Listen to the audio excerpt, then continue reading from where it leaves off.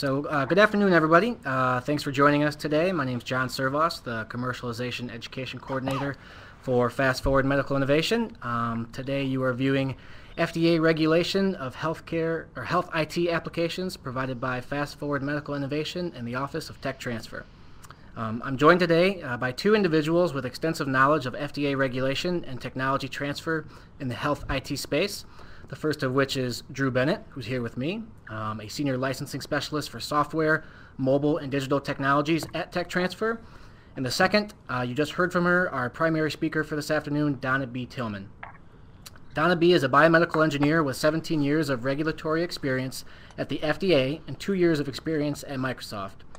As the former director of the FDA Office of Device Evaluation, she has broad expertise in medical device regulatory affairs as well as regulatory requirements for software.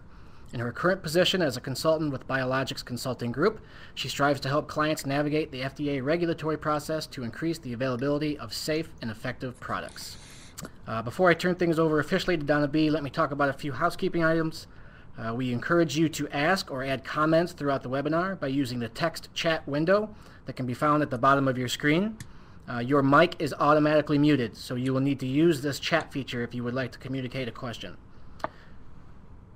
Please be sure to check out some of the additional resources listed in the notes section on your screen, including some upcoming webinars and live events offered by Fast Forward Medical Innovation. And then finally, today's webinar is being recorded, so you can receive a link, or you will receive a link to the recording in a follow-up email that will be combined with the program evaluation. So I think with that, we are ready to begin, and I'm going to turn things over to Donna B. So thanks for that great introduction.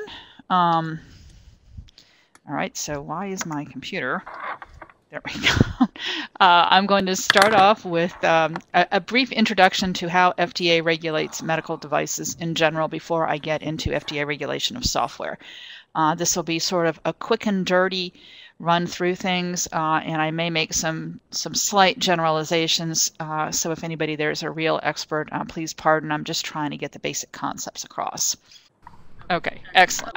We're now seeing the definition of a medical device, and a definition of a medical device, as I was mentioning before, is a fairly broad definition, and it includes an instrument, apparatus, implement, machine, contrivance, implant, in vitro reagent. So pretty much any kind of a widget or a thing that you can imagine that's intended to be used to diagnose, cure, mitigate, treat, or prevent disease, or to alter the structure or function of the body for a medical purpose, which does not achieve its primary intended purpose through chemical action. So a device is basically something that is intended to be used to manage and to treat patients or alter the structure or function for something like a breast implant, but which is not a drug.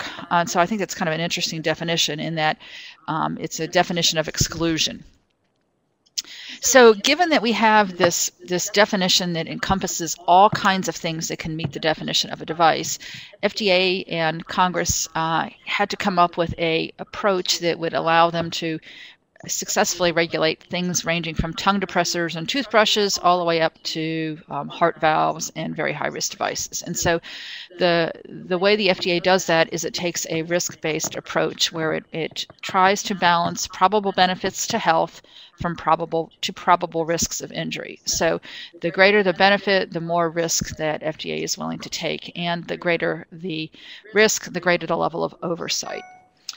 FDA has established these classifications for approximately 1,700 different kinds of devices, and I like to think about these as sort of buckets, and these are the buckets that different kinds of devices get put into. For electrocardiogram is a bucket, endotracheal tube is a bucket, blood pressure, non-invasive blood pressure device is a bucket. And so those are the ways in which FDA approaches medical devices, is it puts them into these generic buckets, and then it determines how it's going to regulate it. And there are basically 3 different classes that are assigned to medical devices based on their risk and based on how much control FDA thinks it needs to exercise over those devices in order to ensure their safety and effectiveness.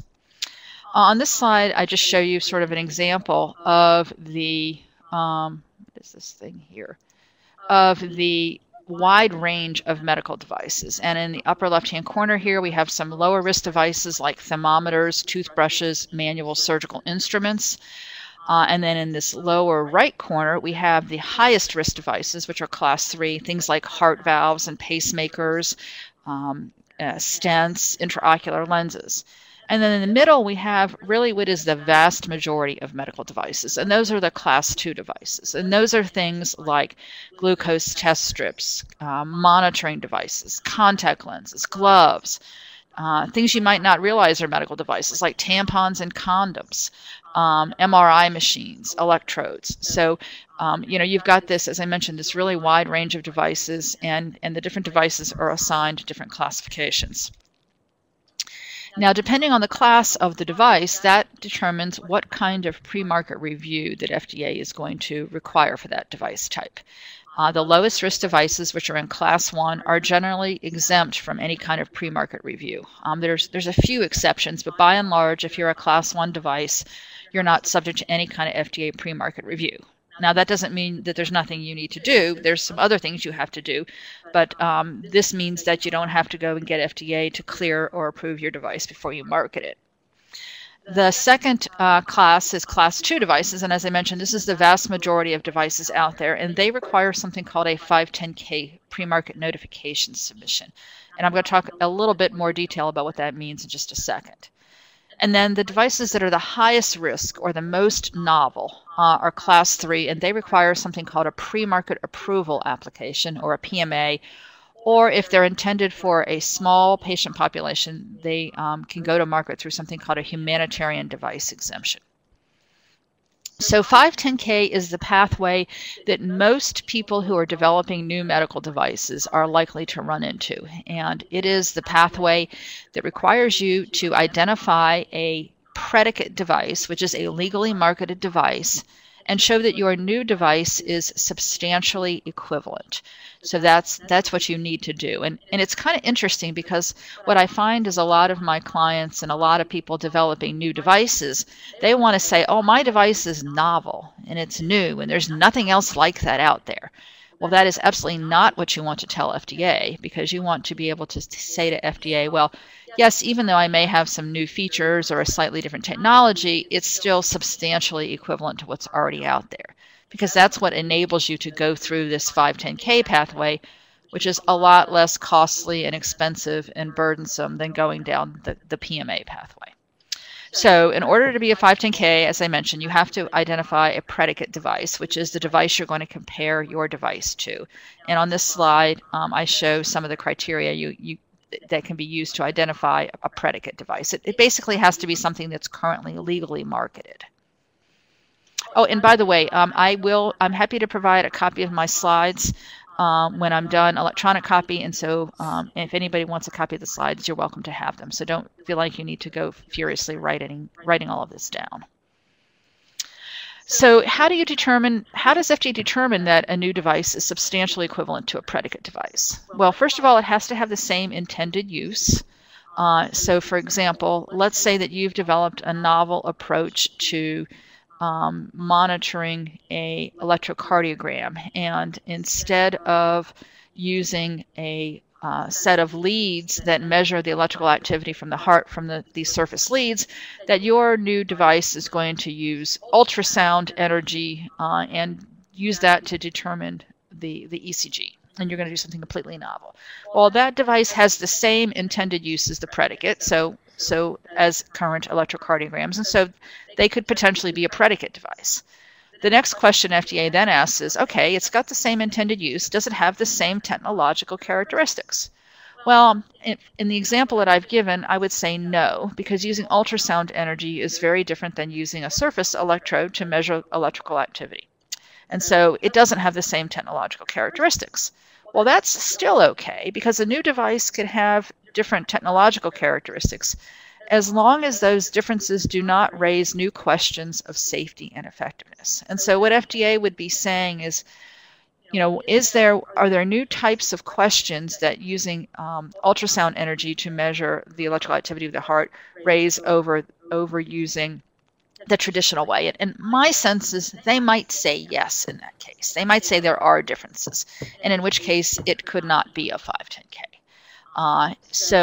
But if the answer was yes, that there was that there were no differences, then FDA would allow you to basically provide bench data showing that your device could measure the ECG waveform comparably to the current device, and then that would be the basis for demonstrating substantial equivalence. So this is a somewhat sort of esoteric process that you have to go through. I mean, fundamentally, it's really about trying to find a device that's as similar to yours as possible. FDA has kind of strict requirements about what you need to put in your 510K. There is actually a user fee, which is right now about $5,000 for a 510K, and it's half that if you're a small business. You have to submit it both in paper and using FDA's electronic copy program, which requires a certain format. And then FDA will try to review your 510K within 90 total days. They may come back to you and ask additional questions, and when they do that, their clock stops and then the 90 days starts again. My experience is that once you get a 510K submitted, it generally takes between 4 to 8 months for FDA to finish its review of the device. And it really depends on how complex the situation is and how good a job you did and how different your device is from the predicate device. Now, I mentioned the little scenario I gave. What if your device is not substantially equivalent? And what if it's, you've got a new technology, but it really isn't something that is so high risk that it really should be a PMA? And FDA has a program called the Novo Program, which basically says, well, if somebody comes up with a new type of device, we're going to create a new bucket for it, and that's this de novo classification process. And at the bottom of this slide, I've given some examples of some recent devices that have gone through this pathway. There's a colon capsule imaging system where you swallow this thing and it takes images of your GI system as it passes through it. A foot wrap for restless leg syndrome. Actually using transcutaneous electrical nerve stimulation for migraine headaches. That was a de novo as well. Cooling devices to remove fat deposits. So these are devices that are low to moderate risk, for which the kinds of questions and the data you need are generally well understood, and they can go through this de novo regulatory pathway. Then the sort of longest path to market, and this is an area where if you get into the PMA, into a PMA, you're looking at a total development cycle time of probably 4 to 8 years. And the numbers that I hear out there are $50 to $200 million. So obviously, if you're going to go down this road, you're going to need to be able to raise some significant amount of capital, and you need to be prepared that it's going to be a long road. This is it's not quite as hard as getting a new drug approved, but it's up there in terms of complexity. And then for a PMA, what you have to show is a reasonable assurance of safety and effectiveness. And this usually almost always require you to do a clinical trial. Mostly these are randomized controlled clinical trials, although not always. And this is as I mentioned, a fairly long process. A sort of typical pathway for a PMA device is that you would develop your new device, you'd do some bench testing and proof of concept, and you would basically show that your device did what you say it did, and at that point in time you'd probably go out for your first round of trying to get some capital, to get some money that would enable you to go and do your first-in-human studies. Usually these first-in-human studies historically have actually not been done in the U.S. because it's FDA has to approve them before they're going to let you study them in the U.S., and it can be very difficult. FDA is trying to get companies to do their first-in-human studies in the U.S., but as I said, a lot of people do those outside of the U.S. Once you've finished your first-in-human study and actually have the sort of next level of evidence, you're going to need to go out and raise more money, and that's when you need to come and talk to FDA about what your pivotal study is going to look like, what kind of clinical trial you're going to do. And then you go out and execute your clinical trial. You'll prepare your PMA submission. You'll submit it to FDA, your PMA to FDA, and then FDA's review time frames for PMAs. My experience is 1 to 2 years usually for the review process for a PMA. So this is a long road to go down. Now, if you have a device that is intended that is a PMA device, it is a class 3 device, but it's only for a disease or condition that affects fewer than 4,000 people a year, then you can do a humanitarian device exemption. And instead of showing reasonable assurance of safety and effectiveness, you have to show that probable benefit exceeds probable risk. And this is a slightly lower bar. And the downside to these devices is obviously you're going to have a much smaller market because you only have fewer than 4,000 people per year. They have to be used under an institutional review board supervision, and there's some limitations about how much, in terms of what kind of costs you can recoup. On this slide, I put a couple of examples of some devices that have gone through this pathway. So that's sort of the pre-market the pre-market considerations for devices, but that's not the whole picture. In addition to needing to get FDA to approve your submission or clear your 510K, you have to implement a quality system. So these are the other things you have to do if you actually decide you're going to be a medical device manufacturer. You have to report adverse events. You have to register and list with FDA. There's rules about what you can say in terms of what kinds of statements you can make and when you advertise or promote your product. You have to develop labeling. And so there's a significant amount of additional work you have to do if you're actually going to get into the business of being a medical device manufacturer. And for these reasons, a lot of companies end up deciding to license their technology instead. And I'm going to talk a little bit about some of these exit strategies at the end of my talk. So that's sort of the general intro to medical device regulations.